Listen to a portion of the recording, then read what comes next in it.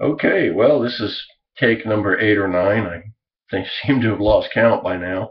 Um, this will be my final video from Williston, North Dakota.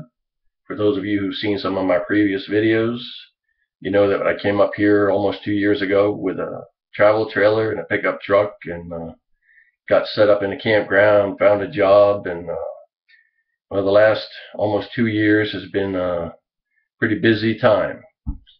I got up here and got set up in the campground, found a job, and immediately started building a large room addition onto my travel trailer.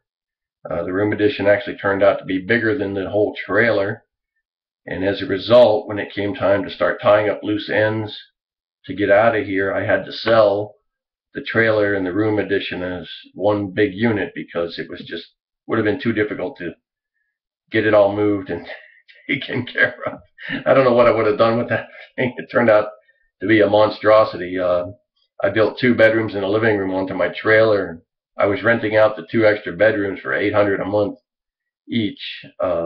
Just a simple little 10 by 12 bedrooms with a living room in the middle. You can see some of my other videos and you can see what I'm talking about for those of you who aren't aware. But I found a job with a company called Sandgel USA.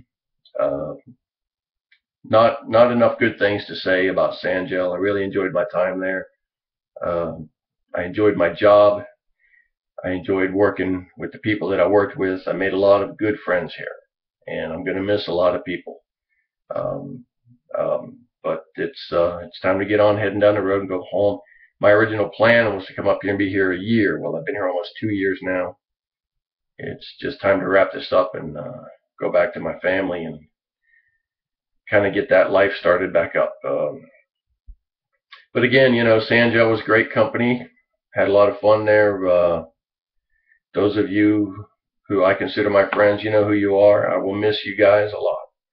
So good luck to everybody in everything you do. And well, that's about all I got. Maybe I'll make a video somewhere down the road, halfway between here and Florida. Update everyone on my travels back to Florida. So maybe somewhere around the Ozarks. But anyway, it's December 11th, and the snow's flying. The temperatures are sub-zero, and it's been that way for a couple of weeks now. So it's definitely time to get the hell out of here and go back to Florida. I couldn't have picked a better time. It's already, snow on the ground here for 2 weeks already. Below zero temperatures already for a couple of weeks. So yeah, it's definitely the right time to be getting the hell out of here. Anyway, again, to all those I knew, to all those who knew me, good luck to everybody. And until we meet again, if any of you guys are in Florida, look me up. I'm in the Tampa area, and I'd love to see some of you guys again. Anyway, take care.